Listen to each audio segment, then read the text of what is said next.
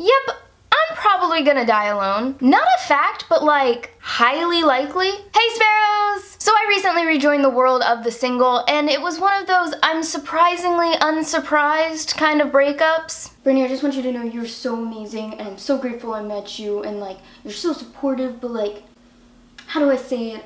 Breakup. Yeah. How did you know? Well, unless you were gonna propose to me, it was the only logical progression of this conversation.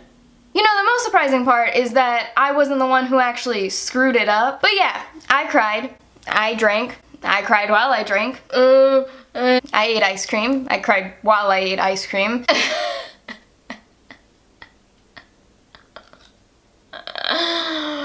I managed to text people that I had no business texting at all. It might just have been the most healthy coping I've ever done. And you know, once I came out the other side, once my 3-day ice cream fueled bender was over, I was a better person.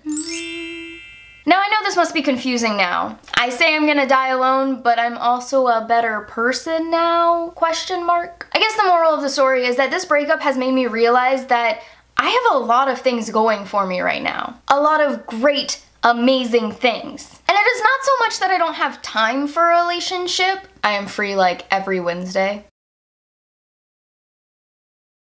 But it is gonna take someone seriously amazing to fit in with my lifestyle. Let's face it, I'm kind of a lot to handle. But luckily I am in no hurry. So yes, I am single. No, I'm not ready to mingle, but I am going to be just fine. Well, now that this has quite literally turned into an after-school special, I want to hear from you guys. What would you deem your quality that is most detrimental to your relationships? Be they romantic or platonic or any other kind of relationship. Okay, Melasfairs, I hope you enjoyed today's video. If you did, please give it a big thumbs up and hit that subscribe button if you haven't already, because I post videos every Saturday and you do not want to miss one. I love you guys so much. I hope you have a great day, a great week, and I will see you soon. Bye!